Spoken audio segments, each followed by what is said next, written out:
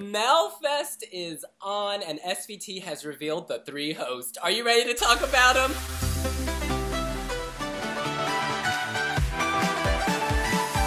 3 hosts are vlogger Clara Henry, pop star David Lindgren, and country music legend Hasse Andersson. They, of course, are aged 22, 34, and 68, going very cross-generational. Robin, you have been writing about this morning. What do you think? I think it's a really good selection. A lot of people might not have heard of Clara Henry, but she is I think she's sort of one of SVT's up-and-coming TV hosts. They had her do the Melfest sort of pre-show and post-show interviews in 2014. She has a really popular vlog series. When Oscar Sia came out, he gave her like an exclusive first interview, and it was a really, really lovely interview. She's really funny. She's a really cool girl, and I think she'll be a really good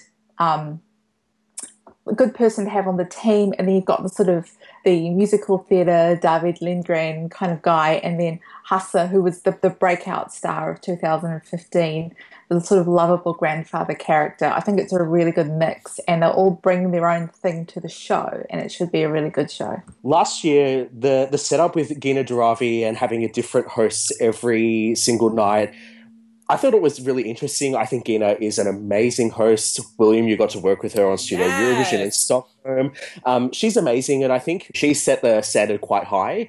I've not experienced any hosting from either of these 3 people. I'd never heard of Clara Henry until 20 minutes ago when I heard the news. Just scanning through her YouTube channel, she's got over 400,000 subscribers. As Eurovision fans, we can often forget that Melodifestivalen is a TV show produced for Sweden, and these 3 people seem suitably appropriate for the show, and I'm very interested to see how it'll go. Absolutely. 412,000 subscribers. That's like more people than in Yevla, if I'm not mistaken. They are going to slay. I love that they've chosen this young, fresh, upstart talent. Like, she's really vulgar. Her book, Robin, was called something like So I Get My Period.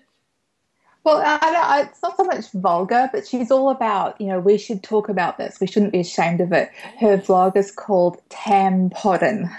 So, I can translate that. And also, her Twitter account, it says, I fart in your general direction. So yeah, I'll bring the nose plugs. There's honesty here, which is great. David Lindgren is interesting. He's obviously competed 3 times, gone direct to the final 3 times. He couldn't come back as a singer. So it's good that they're welcoming him back into the fold, but as a host, he of course told us in Malmö that he has sex on the beach. So we are hoping he will do that on air this year. Hasse, as a host, this is going to be very interesting. He was very friendly, very hokey, very open during our interviews with him, but at the after party in 2015, he didn't storm out, but he was definitely ready to go, and we saw him leaving very early, so it'll be curious to see if he'll have the stamina to keep up with all the crazy that goes on at Melfest. I think the one thing that really excites me about him is the Melodifestivalen shows are all about the musical numbers that the hosts do as well as the acts.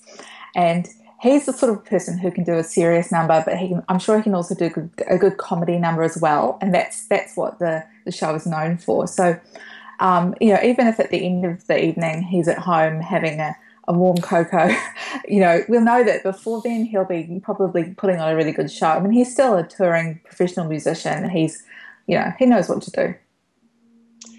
I have to say that my favorite thing, as you said already, William, is that you've got literally one person for each sort of generation. And I think as Eurovision sort of develops into more of a worldwide contest more than a European contest, it's great to sort of incorporate sort of personalities that will appeal to so many different people. We're getting Eurovision fans that are, as young as 12 that are, very new to the contest. And there's some people that have been following it ever since, Melodifestivalen started. And I think to have 3 people that are everyone's familiar with, that people can idolize or relate to, it's very, very smart decision making on SVT's behalf.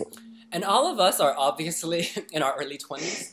And the thing is, Hasse is actually a huge deal. He's had a 35-year career. He hosted a TV show called Hasse's Barn. He's probably, I mean, definitely the biggest of these three stars. But people are like, oh, who's this old man? But y'all need to go on Wikipedia. Y'all need to know what's up. He is a big deal.